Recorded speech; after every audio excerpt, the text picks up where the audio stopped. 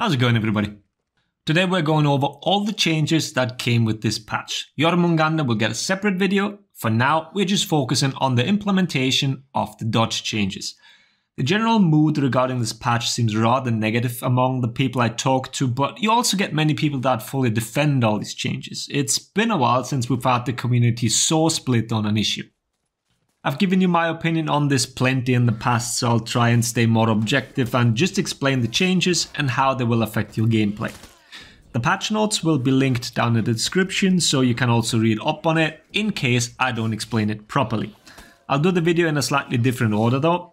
First change I want to talk about is guard during dodge, as it's probably the most controversial one and I expect people to adapt to it rather quickly, despite being quite against the change at the moment.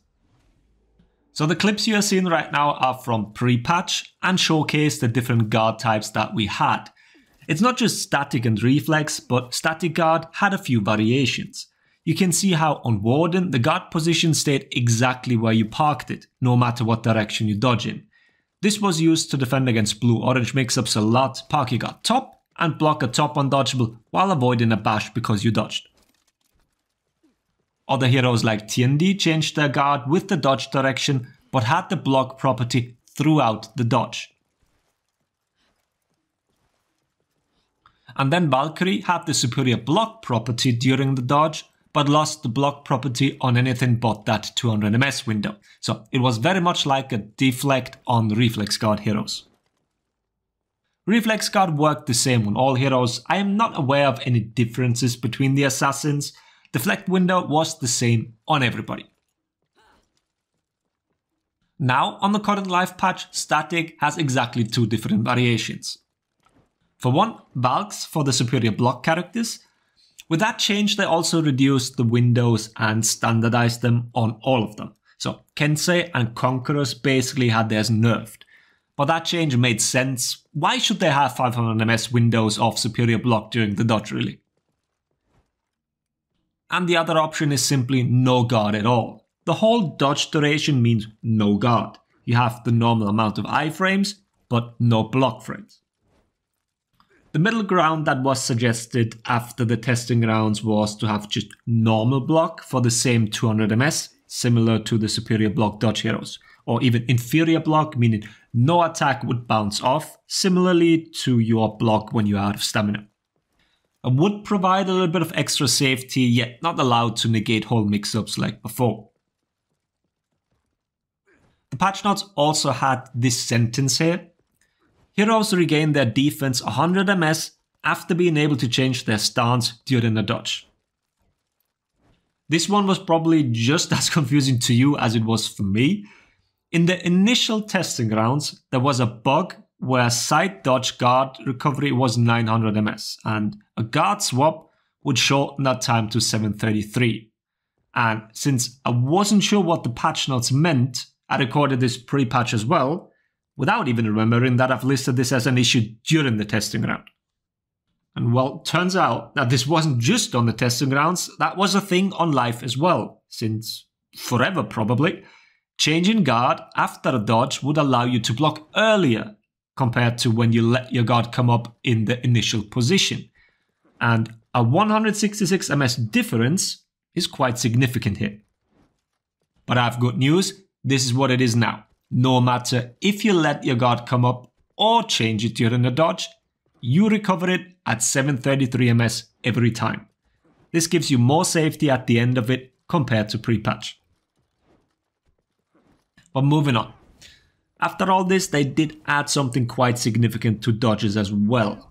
Pre-patch, if you dodged into obstacles, you would lose all iframes. Now, you can still avoid attacks, especially bashes, if you're stuck in a corner or boxed in by players or minions, for example. And Ubisoft did fix the issue where opposing minions would interrupt your iframes during the dodge with an attack. That was an issue when we initially tested these changes, and it seems to be fixed now. For one, minions seem to make room for you when you dodge. At least it seems that way to me, even if only a little. I'd love to hear what you guys think here, let me know if I'm just remembering wrong. On back dodges though, the minions still seem to have more of an impact, but I can't say for sure either. All in all, minions shouldn't body block you, nor delete your iframes any longer. Then moving on, the dodge attack property change. All dodge attacks, with the exceptions of Jungjun's Mighty Backslash, Jindi's Dragon Dodge, and Warmonger's Beast of Prey, now count as a light attack when you parry it. The 3 exceptions I just listed are the feintable dodge attacks. All others are now a light, not the input, just the property. Kensei, Griffin, Highlander, Magi, it's all light parries now. No other property but feintability was taken into consideration. If you parry them, you get your big punish. To keep the high punishability of all side dodge moves, some side dodge bashes were also adjusted. Noticed how I said some, because we are very far from having parity on these. What changed? Well, for one, their speed has been up to 600 ms. Some like Conqueror's or Shugoki's headbutt used to be 533, but are now 600. This brings them in line with Gladiator's side dodge bash, for example. The only one that gets to stay 533 ms is Lawbringers, for whatever fucking reason. The big armored man that deserved to get hyper armor because of all that armor is now also the one that moves the fastest. Loving the logic that's applied here. And yes, that was a joke in case someone couldn't tell. The ability to chain on whiff after side dodge bashes was also removed. This affects Shugoki and Gladiator mostly. This was with the intention to give a guard break to the one dodging the bash. Thus, the recovery values on some of them were increased. All of them are 900 ms now. The patch notes gave us different values, particularly for Conqueror, who's supposed to have worse recovery, but in terms of guard break, they are all the same now. We do measure them a little differently than the devs, but they're all equal now. In short, you bait it out, you dodge, you get the guard break. Defensive mix-ups like Shinobi's, where they can avoid the dodge attack with a backflip, but open themselves up to a guard break, well, that no longer exists on the side dodge version. You dodge, you get the guard break. I am personally curious about the numbers here, whether people actually do that now, or if it's still all dodge attacks all the time. Same as the percentage of these side dodge bashes being dodged in the first place. I can't imagine the number changing at all, neither at the top or at the bottom, despite the significant nerfs. The top has always dodged them when baiting them out, and the bottom never dodges. We'll never know. Then the input window for dodge attacks. These were quite varied in the past, but most, but not all, are now 200 to 400 ms into the dodge. The exceptions are JJ's, both of TND's, Ward and Shoulder Bash, and then Warmonger's Claw, Beast of Prey. I'll put the values on the screen. Alright, let me explain for a second why I am disappointed here. For one, watch my Shunhu video, he is the perfect example why nuance is so important here. But then, I don't know whether I need to blame myself here for misunderstanding, or for Ubisoft selling me on something that in hindsight wasn't true. So the premise of this change initially was that the 200 to 400 value should become the new standard. Out with all the static windows, unless they're absolutely needed.